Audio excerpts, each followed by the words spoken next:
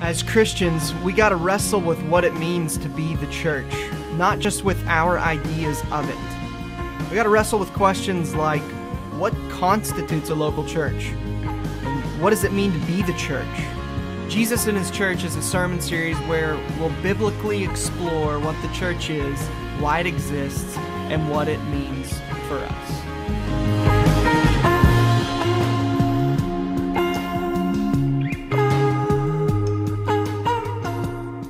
All right, this week's sermon is Jesus gave baptism to His church. Jesus gave baptism to His church. It's week number 8 in our series called Jesus and His Church. We're looking to the Bible to answer these questions of what is the church? Who makes up the church? What is the mission of the church? All this kind of stuff. So we always want to look to the Bible at Ecclesia because we love the Bible and we believe that this is the Word of God breathed out to us and given to us so we can know who God is, what He requires, what He provides, how He is glorified, and how we're created to be. Amen? We believe the Bible's true. So we're going to keep looking to the Bible. As long as we're here, as long as I'm alive, we're going to keep opening the Bible and talking about Jesus. So this week, last week we looked at Jesus gives what? Preaching. Jesus gave preaching to His church. And so this week we're looking at the fact that Jesus gave baptism. So if you've got a Bible, grab it. If you've got a phone, get on it and go to Romans chapter 6. That's where we're going to start today. And as you're getting there, I just got a question for you to get you thinking about this and kind of preface where we're going. You guys with me? What comes to mind when you hear the word baptism? Do you think, some of you maybe think baptism of the Holy Spirit. Maybe some of you think about the time when you were baptized in water. Maybe some of you, I asked a few people this week, said, what comes to mind? Like just baptism. What just came to your mind? Water. All right. Does it come to your mind babies being baptized? If you've seen the movie The Godfather, it's kind of crazy, and this baby's being baptized in the Catholic Church, and then everyone's being killed outside. It's all crazy. No one? Everybody seen that? Yeah, interesting. Maybe you think about infants being baptized. Maybe you were baptized as an infant. Or maybe you just think of the time you were baptized. Maybe you think of some of the times in the Scripture, like Philip when he shares the gospel with this Ethiopian official, and the official's like, there's some water right here. Can I be baptized? Philip goes, yep, let's do it. What I want to put forth to you is that a lot of things in the Scripture, or we hear these words, they trigger different things in our mind, right? What I want and what I hope happens at the end of today and for the rest of your life, when you hear the word baptism, you think about Jesus. And I don't mean that in the sense of Sunday school answer. What comes to mind when you think of a chair? Jesus. He's the chair that holds us up. I don't mean like in this corny way, but I want you to understand what baptism is, what it's a picture of, how significant it is. So we're going to look at that today. I'm going to pray for us, and then we're going to be in Romans 6, starting with verse 3. You guys ready? I'd encourage you to be praying with me. Pray for yourself and pray for those who are around you. Pray for those who maybe will listen or watch the sermon later, that God would grow them and that He would open their eyes to the truth of baptism and give us joy in knowing what the Bible says. Cool? So be praying all throughout. I'm going to pray first now. Father God, I thank You so much for Your word. Thank You that You've given us Your word. I admit to You that I have no ability or power to effectually change anyone. That I have nothing within myself that can change hearts or advance Your kingdom. And so I pray and ask that You would give me the strength and that You would speak through me and that You would speak to Your church, Ecclesia, and that You would give us a word this morning. That You would change hearts. That You would push Your kingdom forward and expand Your kingdom by saving people that are not connected to Jesus. Or by saving those of us who are already saved from the penalty of sin, and You would save us continually from the power and presence of sin. That You would grow us by grace. And so I trust that Your word being proclaimed, it will not return to You void. We thank You that You've told us that. So I'm going to passionately preach, Father God, and I invite You to work through me, work in me, and work in the hearts of all those who hear this good word. Father, help me to have the grace and courage to proclaim the truth of the gospel like it's the last time that I will ever preach. For Your glory and for our continuing and ongoing joy in Jesus. It's in Jesus' name we pray. Everybody said? Amen. Amen. All right, Romans chapter 6. We're going to get right to it. Romans 6, 3 through 7. I want to ask and then seek to answer 6 questions about baptism. Okay? So that's where we're moving today. I want to ask questions that maybe you've thought of, or definitely people will ask you at some point, or people maybe think of these. So I want to equip you to answer these for yourself and equip you to be able to talk to other people about what baptism is all about. When you think about baptism, do you ever just think, I mean, if you grew up in the church, it's just kind of a normal thing, right? But do you ever just step back and think, this is freaking weird? We get a tank, or we've got a horse trough, or we have this baptismal built into our church, or we go to a swimming pool or something, and in the name of the Father, the Son, and the Holy Spirit, we dunk people under the water. Do you ever just think, that's really weird? It is. It's a weird thing. And as we'll look at the scripture, baptism makes absolutely no sense outside of Jesus. So remember that a lot of the things that we do, the fact that you're in here right now and you're sitting in these chairs and you got your Bible in your lap and you're listening to a guy preach to you for an hour, that's weird. Like you say, hey, I'm going to go gather at this building and then we're going to sing. And who are you singing to? Or why are you singing? We're singing to Jesus. Well, that's weird. All this stuff that we do as a church, it doesn't really make any sense outside of the truth of Jesus. And baptism, especially, it's just kind of a hot tub party. Or it's maybe the first bath that you've had in a while. So I want to ask and seek to answer 6 questions. The first question is, what is baptism? What is it? What is it all about? I'm going to read Romans 6, 3 through 7, and then we're going to walk through this to help you guys understand. Cool? It's not up on the screen, so grab your Bible and read with me, and I want you to look at the truth of the Word. This is what Paul says to the church in Rome. This is the Word of God. Do you not know that all of us who have been baptized into Christ Jesus were baptized into His death? We were buried with Him, therefore, by baptism into death, in order that, just as Christ was raised from the dead by the glory of the Father, we too might walk in newness of life.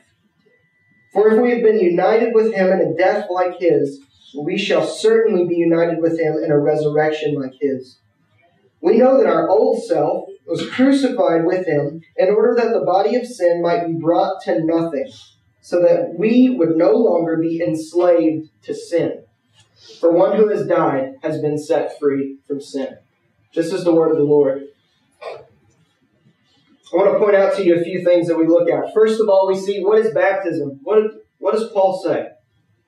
He starts with, baptism is all about Jesus. He starts in verses 3 and 4. Read them with me again. Look at what he says. Do you not know? First of all, he assumes that if you're a Christian, you've been baptized. This is not an option. If you're a Christian, you've been baptized. He assumes that all of you Christians in Rome, Paul's never been to Rome, and he's writing from hundreds of miles away, and he's explaining to them, this is what baptism is a picture of. He's talking to them about, we don't continue to sin so that grace may abound and say, well, God's grace covers more than anything we could ever do, so let's just keep sinning. We'll say, man, God's so gracious. No. And he goes into teaching them what baptism is a picture of. First of all, notice he just assumes if you say you're a Christian, you've been baptized. It's a command by Jesus to be baptized. So, do you not know that all of us who have been baptized into who? Christ Jesus. Were baptized into His death. We were buried, therefore, with Him by baptism into death, in order that, just as Christ was raised from the dead by the glory of the Father, we too might walk in newness of life. The Apostle Paul says this, starting out talking about baptism. This is the only spot in the book of Romans, I believe, that he talks about baptism at all. And he brings it up as this is what it's a picture of. This is what it's a symbol of. This is how you do it and why we do it and what it means. He says baptism is all about the death, the burial, and the resurrection of Jesus. Baptism is a picture that Jesus was alive. Jesus really died on the cross for our sins, and then He was taken and buried. Jesus really died. Islam and Muslims try to say that Jesus didn't really die on the cross. He just swooned on the cross and he passed out. And then they took Him and it was a conspiracy and He didn't really die. And so 3 days later, yeah, He arose, but He wasn't really dead. He died. It was a historical fact. Jesus actually died and He was buried. then 3 days later, we know the reason the news is good news is that Jesus didn't just die and was buried for our sins, but 3 days later, he what? He got out of the grave and started walking around and talking to people and having meals with people and telling Peter to cast his net on the other side of the boat and you'll get a bunch of fish, and then he feeds them breakfast. Jesus hung out with people. And Christianity exploded onto the earth and still is to this day because it's a historical fact that Jesus died, was buried, and got out of the grave. So Paul is telling us that baptism is first and foremost about Jesus' life, death, burial, and his resurrection. You with me? That's what he says. Jesus died, was buried, and comes back to life. So it's about Jesus. Number two, what we see baptism is all about. Baptism is about our spiritual death to sin and new life with Jesus. Read it again with me. All of us who have been baptized into Christ Jesus were baptized into his death. We were buried, therefore, with him by baptism into death, in order that just as Christ was raised by the glory of the Father, we too might walk in newness of life. Paul's talking about baptism is about Jesus' death, burial, and resurrection, and it's about our spiritual death to sin, burial with sin, and new life that we get to walk in with Jesus. That our old self, our sin nature, and the sins that we have committed and that we are accountable for and that we would be judged for, when Jesus died, those sins died. If you're in Christ, your sin died at the cross. And your baptism is a picture of, I trust in that. That Jesus was crucified in my place, that he was buried, and my sin, therefore, was buried with him. And when Jesus got out of the grave, my sin did not. That's what baptism is a picture of. So then we can walk in newness of life. Because Jesus is alive, you can live a new life. All of us can live a new life. And if you're in Christ, you know that. And you probably sense that. And maybe you haven't really thought through it. But just think of who you were and what you wanted and what your desires were before God saved you by his grace in Christ. And now that you're in Christ, you go, everything is different. I want different things. I want Jesus. I want to serve Jesus. I want to tell people about Jesus. I want to love my city like Jesus has loved me, right? These are motives, and these are things that don't come from someone who's still dead in their sin. It comes from someone who has died and been raised to walk in newness of life because Jesus died and was raised to walk in newness of life. You with me? It's about Jesus, death, burial, resurrection. It's about your and our, all of those who hope and trust in Christ as Savior. It's about our spiritual death to sin and able to come up and walk and live in a new life for the glory of Jesus and our joy in him. With me? We go to the next verse.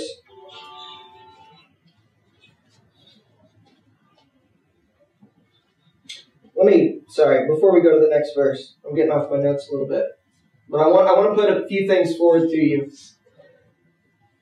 Since Jesus died and was buried, we in our sins died and were buried. Baptism shows that, right?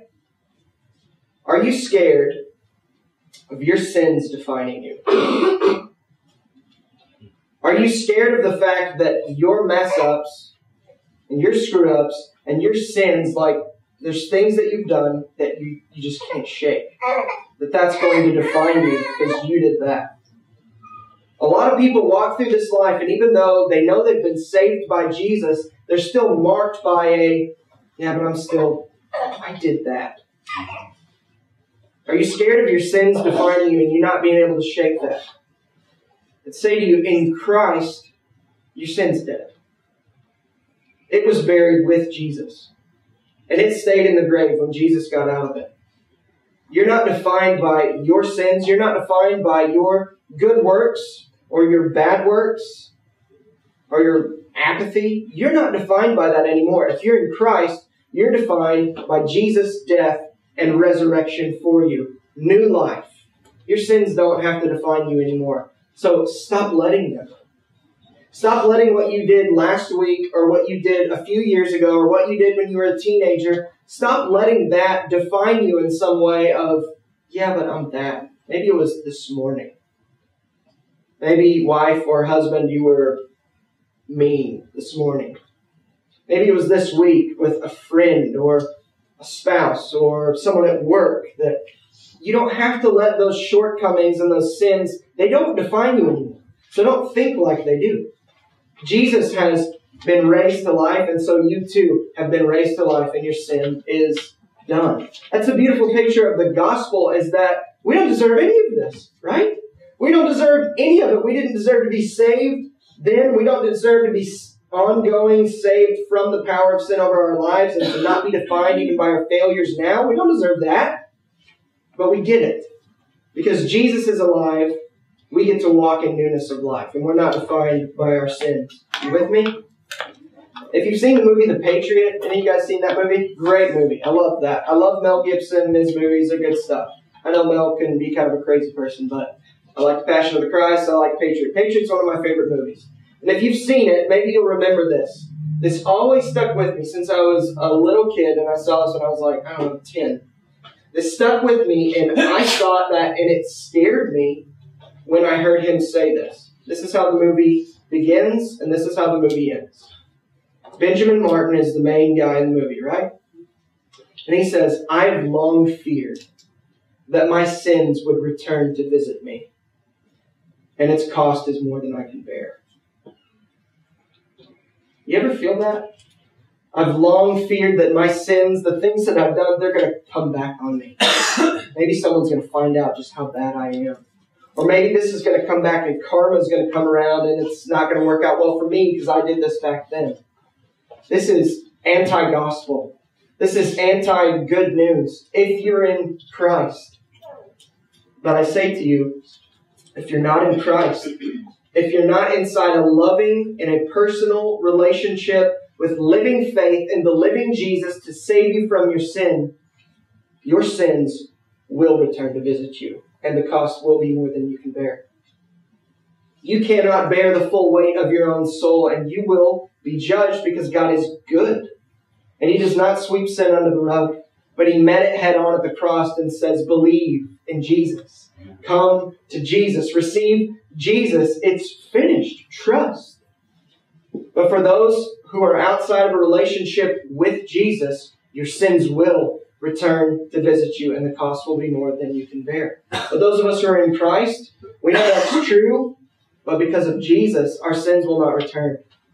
They are as far as the east is from the west. They were buried, and Jesus is alive, and our sin is still dead and gone. You with me? Spiritually alive. Our sins will not return to visit us. You're not defined by your sin anymore. You're defined by what Jesus has done on your behalf. Romans 6:5 says, for if we have been united with Him in a death like His, we shall certainly be united with Him in a resurrection like His. Baptism is about our physical death and resurrection with Jesus. He says, if we've been united with Jesus and we've died like this, we're surely going to be united with Him in a resurrection like His. Jesus' resurrection was He died for our sin. And so you and I, because of our sin, we will die someday. You will physically die unless Jesus comes back before you die. And that's even kind of, we don't know how that's going to happen. The Bible's not really clear on how that's going to happen. We just know Jesus is going to come back. He's going to win. We don't know all the details of the in-betweens. But He's going to come back, and we will be resurrected with Him. Have you ever feared death? Maybe some of you still fear death. I used to lay awake at night when I was growing up, when I was a kid, and even in high school and stuff, and I used to just lay awake, and I couldn't go to sleep because I couldn't stop thinking about what happens when you die.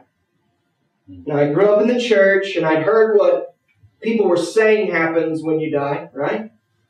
But I'm still thinking, but what happens? How do I know what happens? Christians say they know what happens, but how do I know? Maybe some of you have struggled with that too, and maybe it's not necessarily like, I'm going to go to hell when I die, but it's like, it's the unknown. I don't know what's going to happen. This is going to be crazy. I think about that sometimes. If I were to die this week, I'm like, whoa, it kind of freaks you out, right? My mom grew up in a non-Christian home, Her dad was in the military and was very emotionally and verbally abusive to the family.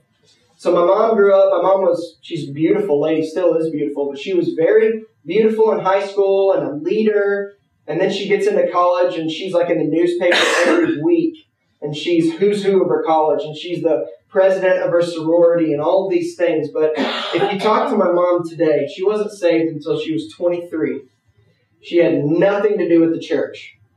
And then something happened and she ended up at a crusade one Sunday night. And this dude preached the gospel and then invited people, if you want to come to Christ, if you want to be saved, come forward at the end and we'd love to talk to you and share with you.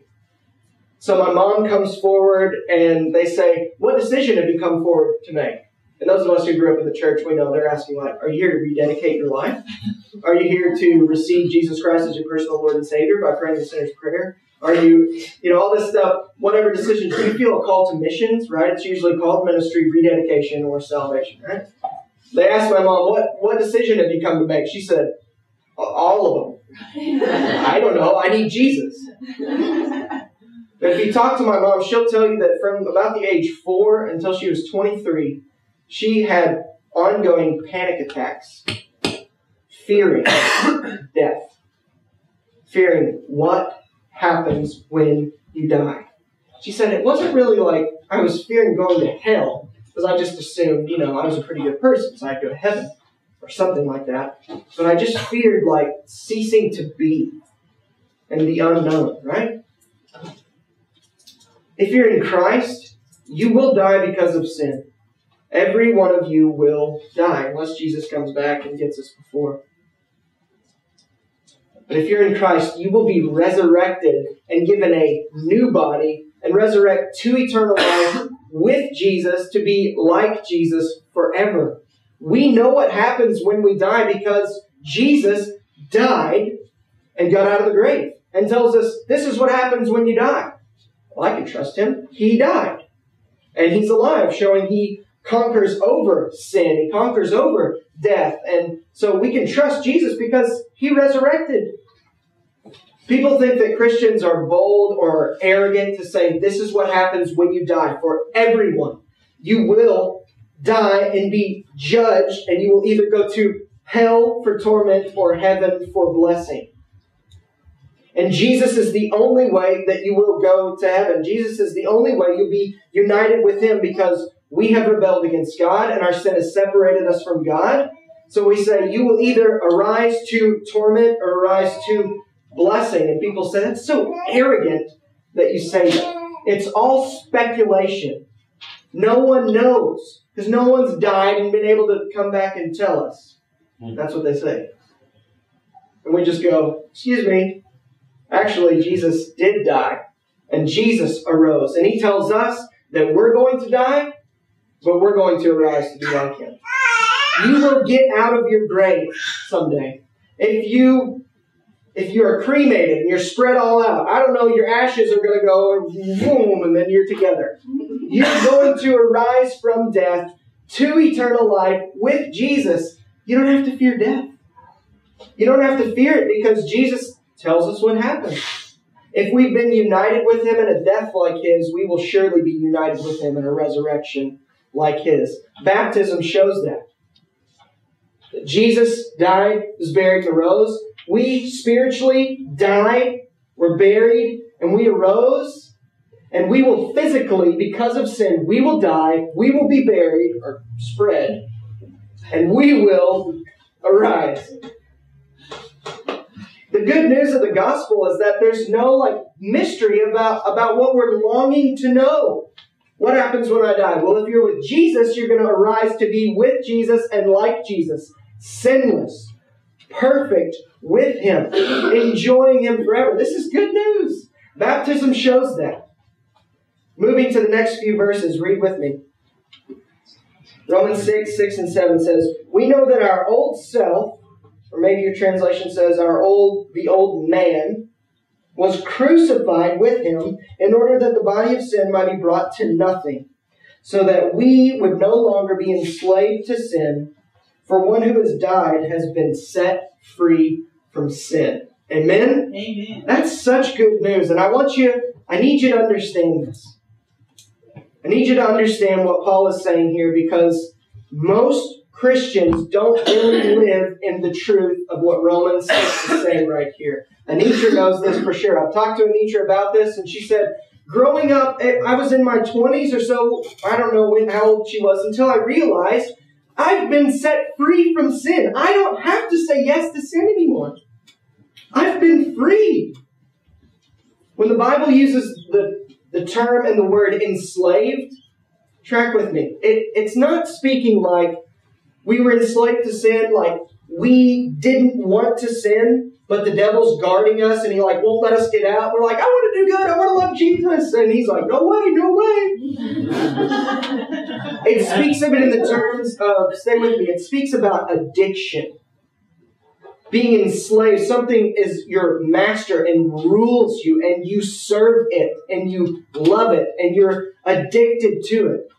So when Paul says that we were enslaved, but we've been set free, so we're no longer enslaved, he means something supernatural has happened in us that have been saved by God's grace through the work of Jesus that has freed us from being enslaved to sin and has made us, Romans 6 goes on to say, a slave to righteousness.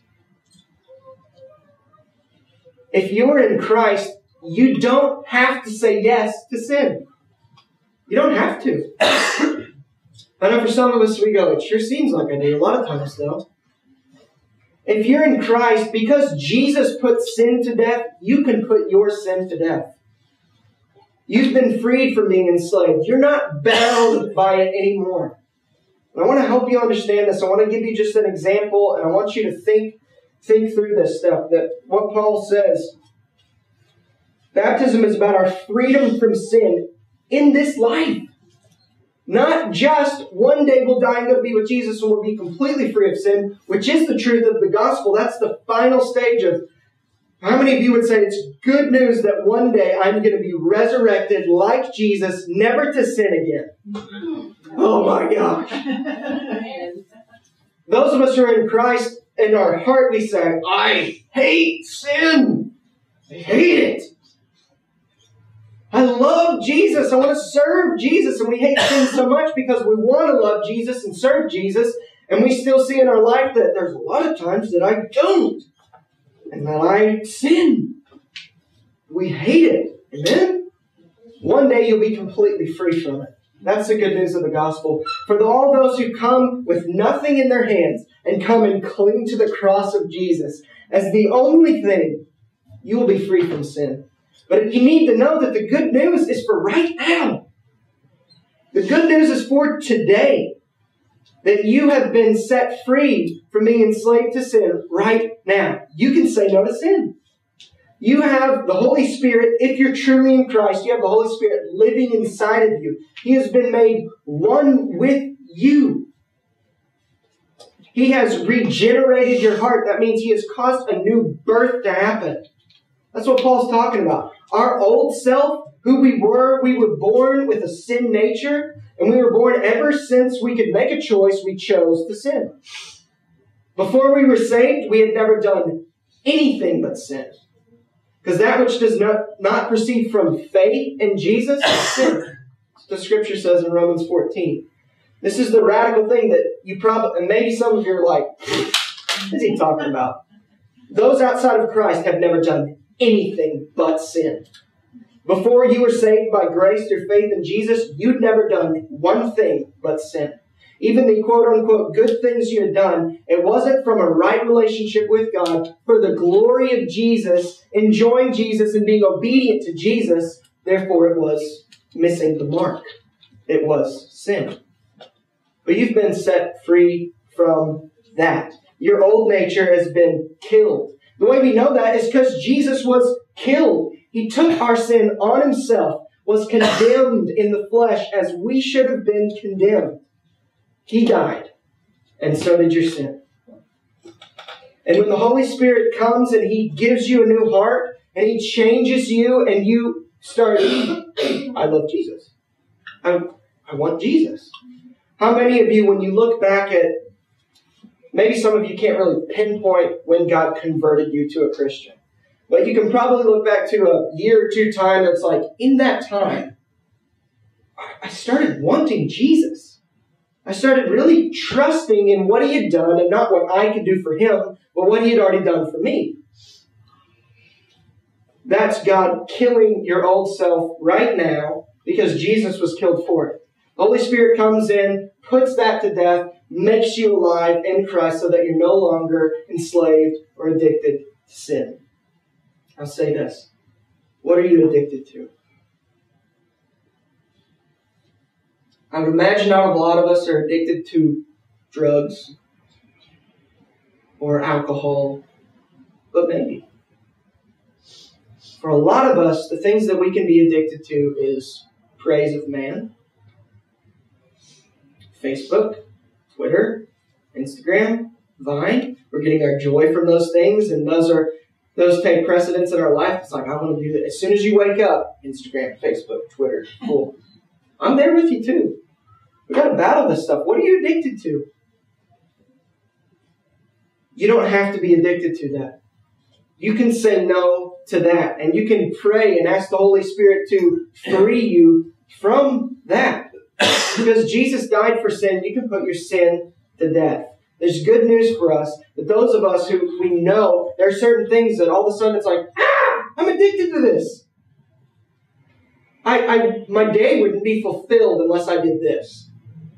I'm not talking about studying your Bible or loving or kissing your wife or your husband. Like, I'm addicted to reading my Bible, because if I don't read my Bible, I'm like, oh man, I should have read my Bible. I can't be addicted to that. No. What are you addicted to? Do you know people that are addicted to certain things, whether it be shopping, whether it be seeking the praise of men, whether it be Christian ministry, whether it be worshiping their husband or wife or their family or whatever? They can be freed from that. I've got some friends that are addicted to certain things that are just mastering their lives, and I know it, and I love them, and I've been praying for them and sharing the gospel with them, and I'm praying for God to set them free from that, and he can do it. I expect him to. I met with a buddy last night that I've been loving and hanging out with, and I know he's not in Christ, but he's very familiar with the church and all that stuff. Just been sharing the gospel with him and talking to him about Jesus and finally last night I just came out and told him, it's like, can I be honest with you? Like, of course. I've been praying for you for a long time that God would save you from your sin and connect you to Jesus. I just want you to know, that's what I'm praying for. That's not the only thing I'm praying for you. I love you. I'm praying for your joy, but that's going to happen as you're connected to Jesus. And he starts saying, like, I know you care about me. And you've been praying for this stuff, and I can see the Holy Spirit working in his life and starting to cause some things to change. And I pray to God that he regenerates him. We need God to do this. A supernatural work needs to happen in each of us to be connected to Jesus. I've been praying for him to be set free from his slavery to sin. You ever fear that you can't change? You ever fear that there's something in your life that was like, I don't know if this is ever going to change. I don't know what for me. Let's talk about me. I don't know that I'm ever going to be patient. I'm serious. I'm so impatient. I want things to happen right now. I find myself when I'm driving in the car and like on York Street, someone's going to turn right and there's that little green arrow that says you can go, and a lot of people don't notice it now. So they're just sitting there like it's red. Always like, lights green, come on, come on, come on, come on. It's like, that was like 4 seconds. If you know me, you'd probably say, yeah, Brett's not very patient. He's not even very patient in listening. He's like, let me talk. But I'm seeking after patience, and I know that God, by his grace, will change me. What is it that you fear? I can't shake this.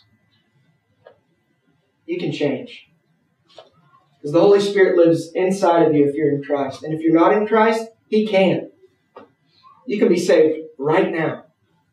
Trust in Jesus. Believe on Jesus and what he's done in your place for your sins to reconcile you to God. It's all of grace. It's just faith. Believe. You can be saved right now. Some of you can be saved from the things you're going through right now that you're struggling with or you're addicted to or you want to change it. You can be freed from that right now. Ask God to do it. I know the things in my life that there was a pattern when I was a young teenager and when I was an older teenager and even in the first part of when we got married, that there was a pattern in my life of lust and pornography and just looking to whatever I could get. And I tell you, by God's grace, He has grown me in that. And what I am today, if I were to look back then and said, you'll be like this when you're 26, I'd say, there's no way. There's no way I can't shake this. I can't stop. So it really came to the point where I just said, God, I can't stop. I can't put this sin to death. Would you kill it? Would you free me from this? And as soon as I started I can't do it. I need you to. I can't. I'm trying. I'm going to keep trying. But I need you to do it. As soon as that happens, God goes, okay, now you get it. And started just changing my heart. And I tell you this, so it's an encouragement to you. Whatever you feel like you can't stop doing, you can. Pray. Talk to the Holy Spirit. Ask Him to bless you and to change your heart. That only He can do that. We can change our actions, but only He can change our heart. Because Jesus died and arose, we're not enslaved to sin anymore. Amen? That's good news. This is what baptism shows. Jesus was alive, died, buried, and arose. It's real. He conquered. You spiritually, those who are in Christ, you died, were buried, and arose to walk in a new life, free from sin, not addicted to sin anymore, not enslaved by sin, not captured by it. It also shows that we're going to die and we will physically one day arise to be with Jesus and like Jesus. Paul says here in Romans 6, baptism is about all of that. That's a lot, right? Maybe some of you are like, I never really knew baptism was about all that stuff. That's exactly what Paul says right here. So that's why at Ecclesia we love to baptize people. We've baptized 6 people since the church is planted. It's not like we're just bursting at the seams. But every time, the first time we baptized 2 guys in my parents' pool. Second time we baptized 2 people at the Civic Center. And then the next time we baptized 2 people right here. And we got the whole floor wet, and we didn't know what we were doing. But we didn't care, because we didn't know how we were going to get the water out of the baptismal tank. We just knew that we needed to get it in, and we're going to dunk people to the glory of God. Amen? So we've got another guy that's going to be baptized, hopefully in a few weeks. That we'll get to there. But we celebrate baptisms, right? Because it's about Jesus' death, burial, and resurrection. It's about our death, burial, and resurrection. And we're going to be alive someday with Jesus completely new. Amen? That's what baptism is about. Question 2. That was the longest one, just so you know. We got to make sure that we understand what it's about. And then we're going to answer some questions that are maybe kind of common. So what is baptism? We got that. It's all about Jesus. It's all about what Jesus has accomplished and that we get to reap all the benefits of what Jesus has accomplished. That's the gospel. Question 2. How do we baptize? Do we sprinkle water? Do we pour water over people? Do we what's called immerse them? Do we dunk them? Presbyterian, sprinkle, pour, Methodist, sprinkle, pour, Catholics, sprinkle, pour, that kind of stuff. Baptists kind of got their name because the Greek word baptizo that's used in the scripture for baptism, it means to immerse, which means to go all the way under the water. And even theological dinosaurs that we still look to today that are just awesome guys, like Martin Luther and John Calvin, they didn't agree on what we agree the Bible actually says about baptism. They did infant baptism and they did sprinkling or pouring. We disagree with that because we believe the Bible does. But they even agreed. The Greek word baptizo means to dunk. Like, okay, since it means, let's just go on. Since it means that, let's do that. How do we baptize? Do we sprinkle, do we pour, or do we dunk people under the water? If you look at the Dutch translation of the Bible, John the Baptist, as we see in here, they called him John the Dunker. He was dunking people to the glory of God. How do we baptize? Paul told us, what did Paul tell us in Romans 6? Baptism is about Jesus' life, death, burial, and resurrection. So if baptism is a picture of the death, burial, and resurrection of Jesus, maybe we should do it like that. Let's go to a few places in Scripture. I want you to see this. This is what we believe at Ecclesia, that baptism is immersion. You go under the water. We dunk you under. It doesn't matter how you do it. We just push you down and bring you up, or if we do the rock or the tip. But it's because it's about Jesus' death, burial, and resurrection that we do it as an outward showing. We believe that the Scripture teaches we say the gospel to people, we speak the gospel to people, and also in our lives we show the gospel. This would be by loving people, by serving people, by someone does something bad to you and you give them grace and you don't make them pay for it. And this is also in the church, we have sacraments, as they're called, which is baptism and the Lord's Supper, which show the gospel. The Lord's Supper, we take it every week because it shows that Jesus' blood was poured out for us, free of charge. And that Jesus' body was broken for us on the cross for our sin. And so we get to, since He did that, we get to receive Him. Right? So you come to this table and you don't have to bring $20 and put a $20 bill down and then get your wine or your juice and your bread. You come how? You come with empty hands. And you come to get what Jesus has done and who He is. Baptism's like that as well. It shows the life, death, burial, and resurrection of Jesus. A few scriptures. Let's go to that next one. John chapter 3, verse 23. This is John the Baptizer, baptizing people. It says this, John also was baptizing at Aenon near Salim, because water was plentiful there, and people were coming and being baptized. Why does there need to be water that is plentiful there if you're pouring or you're sprinkling?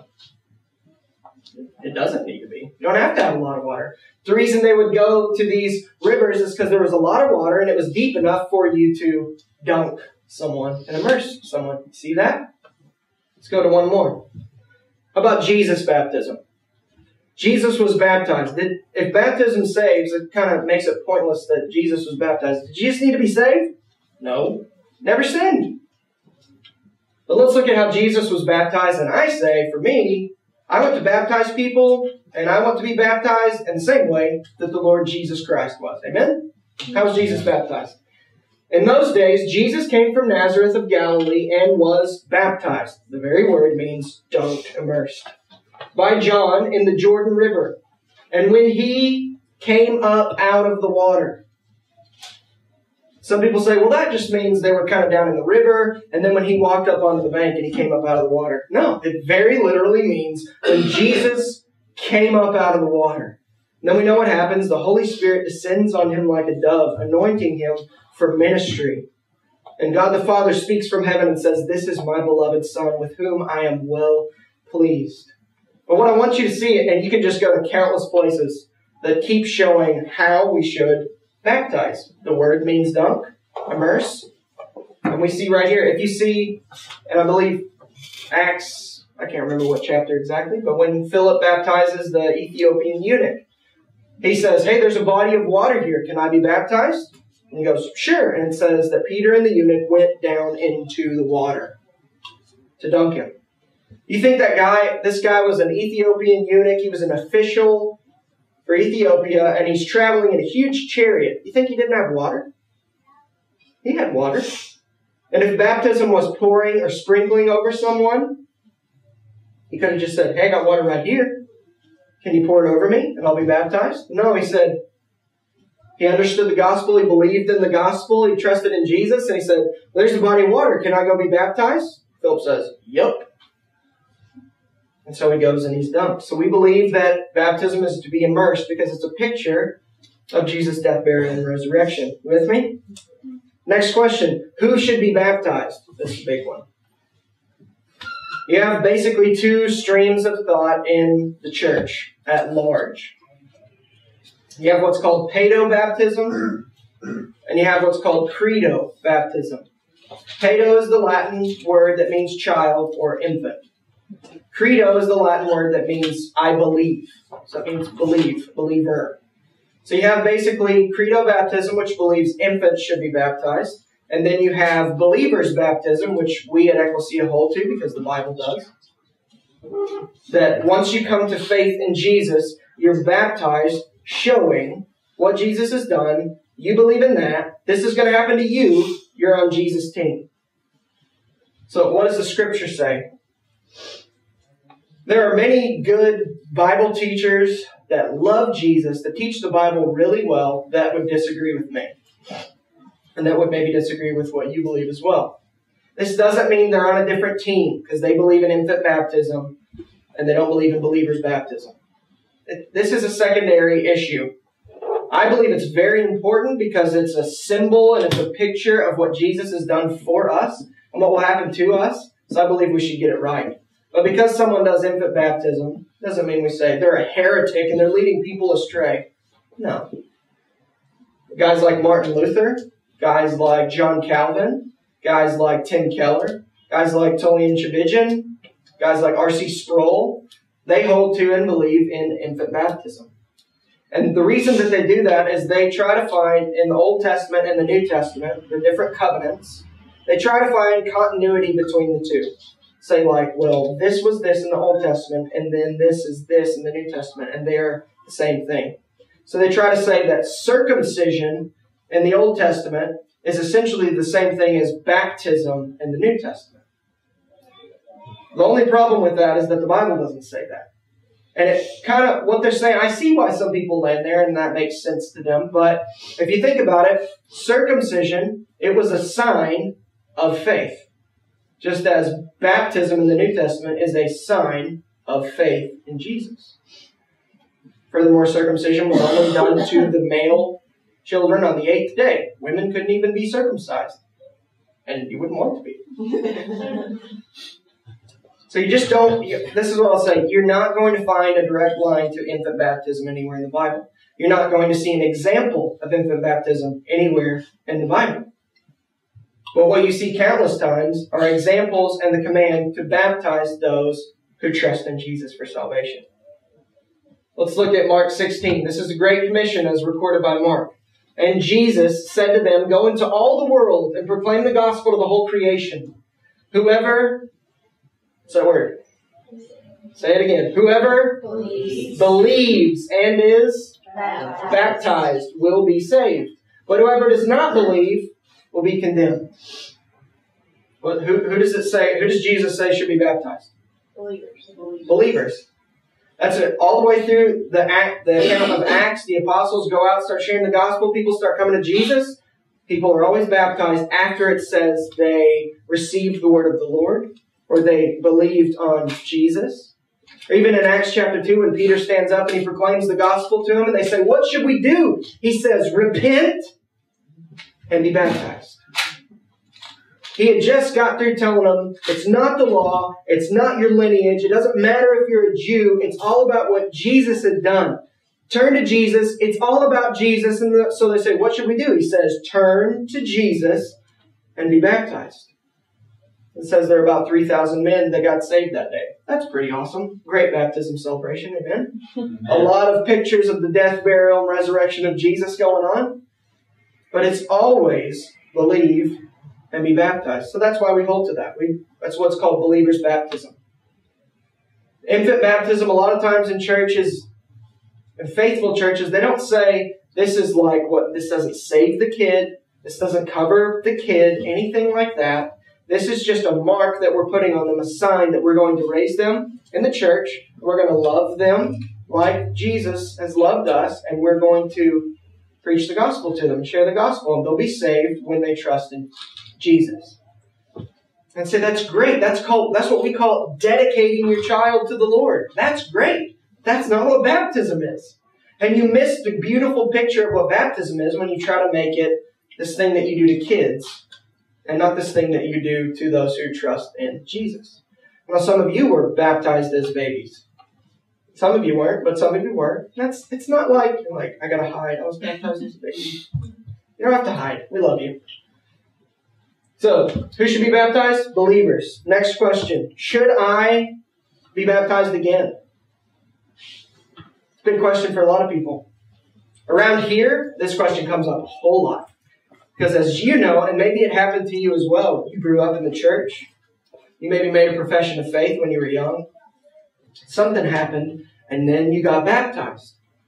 Maybe you got scared. Maybe your grandpa said he's going to get you a toy.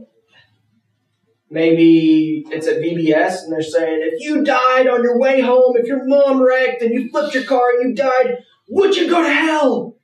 I don't know. So you can come forward and pray this prayer and be baptized, and you won't go to hell. Okay, I don't want to go to hell. It sounds bad. And then later in your life, maybe you realize, that wasn't real. I was pressured. I was guilted into it, maybe. And so I was baptized because I said, I want to be saved. Yeah, you should be baptized. Okay. This happens with quite a few people around here in the Bible Belt because, frankly, a lot of churches don't actually preach the true gospel, and they don't handle inviting people to come to Jesus in a biblical sense, but they do it in a sense of, you don't want to go to hell? Come, admit, believe, confess, pray this prayer to receive the Lord Jesus into your heart, and then be baptized. And people are like, cool. And they have no idea really what the gospel, what the good news of Jesus is, or that we're saved by grace through faith alone in the finished work of Jesus alone. And so people grow up thinking, well, yeah, I'm saved. I was baptized when I was like 8. I made the decision to ask God into my heart when, I was like 10, so I'm good. But you're not a part of the church? No, I don't need that. You don't love Jesus? Yeah, sure I do. He says if you love Him, you'll seek to obey Him. That's interesting. Should I be baptized again? And the way you answer this question is a little iffy. So I'm going to answer, Ephesians 4:5 says this. It says, there is one Lord, one faith, one baptism. What this means is there's one true Lord, there's one true faith, and that there's one true baptism. We don't believe that you should get baptized over and over and over again, and like happens in some churches, honestly, that you do really bad for a while, and then you go to church camp or something like that, or there's a revival, and you feel really bad, and you come forward and say, I need to rededicate my life to Christ, and I probably need to be baptized again, because I've been really bad. They go, all right, we'll baptize you. We baptized more people this week. How many times have they been baptized? Only 7. Only 7. You should not be baptized again if you've actually been baptized. But if you've been baptized in, let's say, a cult, like the Mormon church, which isn't even a church, like Jehovah's Witnesses, those are cults. They don't preach the truth of the Bible. They have a different view of Jesus. They have a different view of salvation. They believe it's of works. Mormons believe that it's some Jesus plus all of our works plus Joseph Smith. You're not a Christian. You're not a church. You're a cult. If you've been baptized into a cult, yeah, and you've come to faith in Jesus, you should be baptized. I'll say to you this too. If you were baptized as an infant, and you've come to faith in Jesus, you should be baptized, because you weren't. That wasn't baptism. That was getting wet. You with me? I want you to understand this because it comes down to whether or not you want to obey what Jesus told you to do. We've got a guy that's going to come and be baptized sometime soon who was baptized as an infant. He and I didn't even talk about it. We were talking about Jesus one day, and he's been a part of Ecclesia for a little bit, and he just said, I need to be baptized. Like, really? You haven't been baptized? He said, well, it was when I was a baby. But so, well, what do you think baptism is? So I think it's an outward picture of what Jesus has done for us, and we're communicating that. We're, on His team. Like, that's a pretty good answer.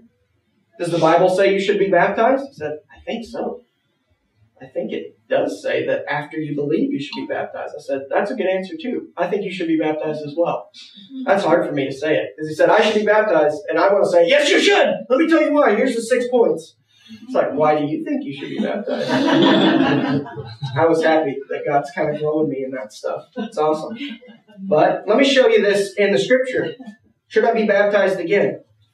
If you haven't been baptized after you became a believer, after you truly turned from sin to Jesus, yes, you should be baptized.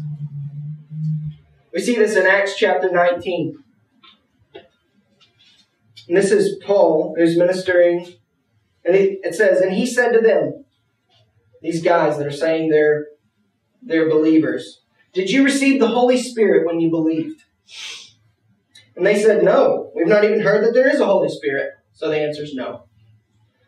Notice first that Paul doesn't look for, were you baptized? Or did you pray this prayer? Or what church are you a part of? He says, he's trying to find out if people say, do you have the Holy Spirit? What he's saying is, do you love Jesus? Do you seek to obey Jesus? Have you been changed? Are you no longer enslaved to sin, but you're enslaved to Jesus and you're seeking to follow Him and glorify Him? Do you have the Holy Spirit? They say, we don't even know there is one. So the answer is no, they don't. Continue. Verse 3. And he said, into what then were you baptized? And they said, into John's baptism. And Paul said, John baptized with the baptism of repentance, telling the people to believe in the one who was to come after him. That is Jesus. On hearing this, they were baptized in the name of the Lord Jesus. Paul comes across some guys that had been baptized. They had been baptized in John's baptism, which was a baptism of, I realize that I'm a sinner and I need a Savior. I need to turn from my sin to the Savior. But it wasn't turn to Jesus. It was turn to the one that is to come. And they didn't yet know who was to come. So Paul comes along. Have you been baptized after you became a believer? No. Then you need to be baptized. What does it say they did? They were baptized. So maybe some of you, and you just got to lay down your pride. That's all it is with most of us. We got to say, I was baptized before, but it was really just getting wet. Because I didn't have living faith in the living Jesus. I was pressured. Maybe I was in a cult. Maybe it was when I was a kid. I'm sorry, but if you're a kid, if you're an infant, you didn't have a choice in the matter. Your parents dressed you up nice probably and had water poured over you. And when you're a kid, they don't dunk you, of course, because that would be child abuse. Should I be baptized again? Maybe. Maybe you should. I'd love to talk to you more about it. And I'd ask you to lay down your pride and say, you know what? This may hurt my parents' feelings. This may make my parents mad. We had one guy that was baptized in the church that he was baptized when he was about 6, and his grandpa's the one who baptized him. Then he got saved. He really met Jesus and said, I need to be baptized again. And I know this is going to upset my grandpa, but I got to. Jesus tells me to. Question 5. This is one of the big ones. Does baptism save? There are some, they're not even churches. If they preach this, they're not a church. If anywhere preaches that your action of any kind saves you, they're not a church. They're not what the Bible calls a church. But if they're preaching the finished work of Jesus alone in our place, and that we're saved by grace, just through faith, through trusting in what Jesus has done, that's how we're saved, then they're a church. But if they don't preach that, don't even call them a church. They are leading people astray into trust in their own works for Jesus and not Jesus' works for them. You guys understand the difference? That's a big deal. If you think that something you did saved you, if I was baptized and so I'm saved, or if I prayed this prayer so I'm saved, or your whole life is going to be so messed up. You're not going to understand grace. You're not going to understand discipleship. You're not going to understand growth. You're going to think it's all about me, it's all about me, and it's all about me, what I can do, and how I can be better. And you're just totally missing the point of the gospel. Does baptism save? What does Ephesians 2:8-10 say? Read this. We read this a whole lot in Ecclesia because this is one of the clearest places in Scripture that shows us how we're saved. For by grace. What's grace? It's unmerited favor. It's a gift. It's you deserved this on this end of the spectrum, and you've been given the thing on the very opposite end of the spectrum. You deserved the worst thing you could possibly get, and you were given the best thing you could possibly receive. That's grace.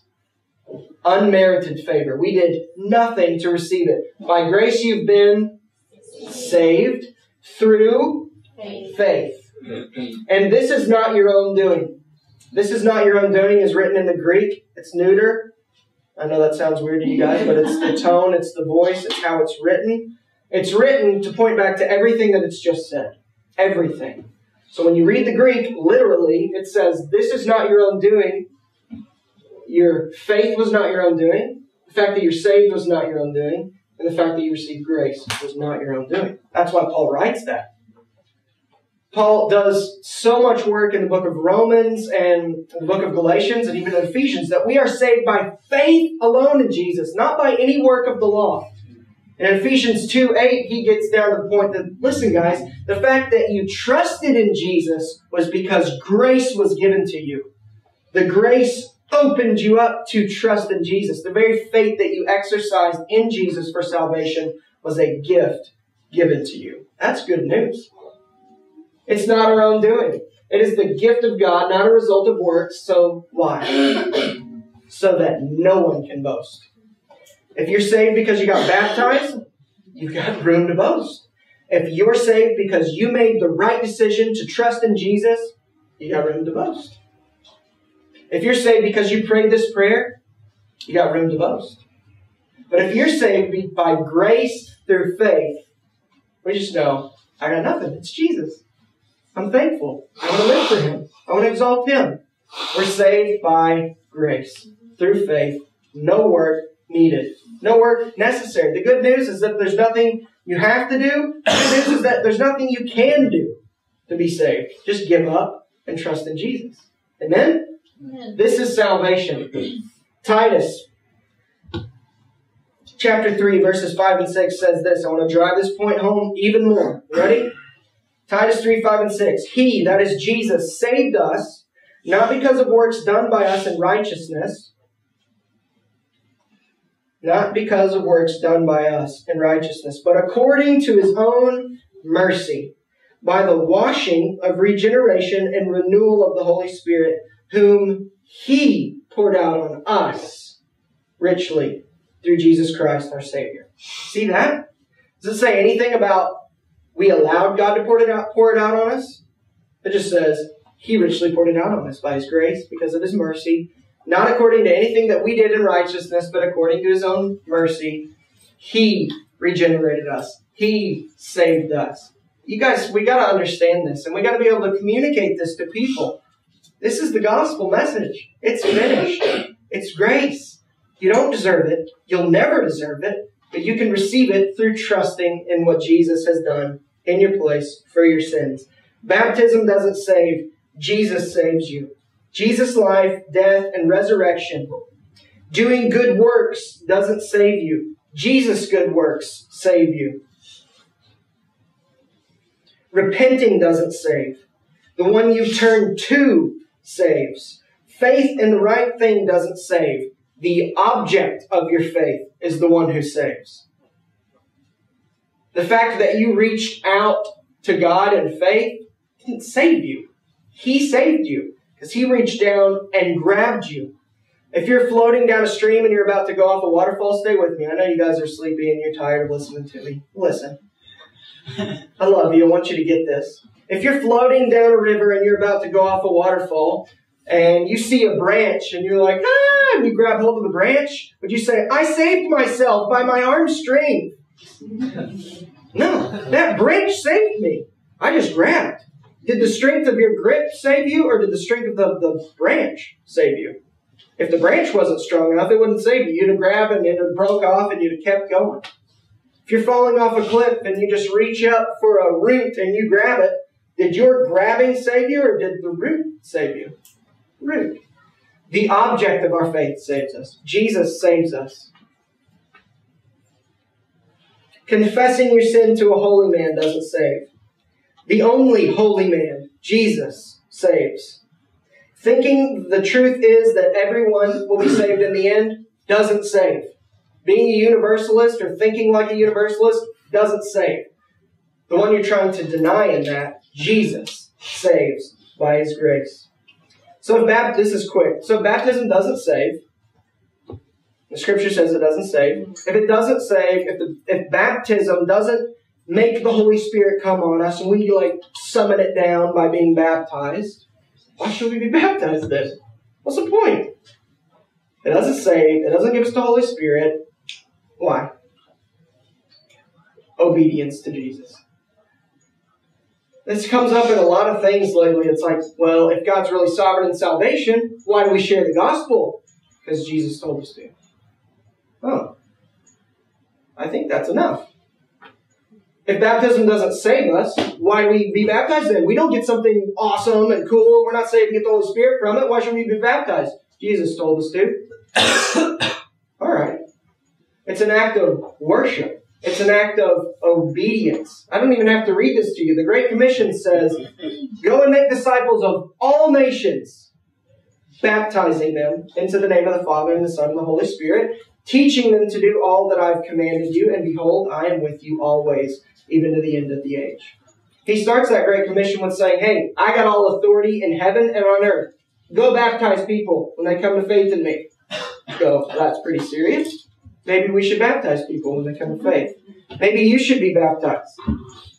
I want you to think through this. If you've come to faith in Jesus, even if you were baptized when you were younger or when you were an infant, but you weren't really in Christ, and now you are in Christ, why not be baptized?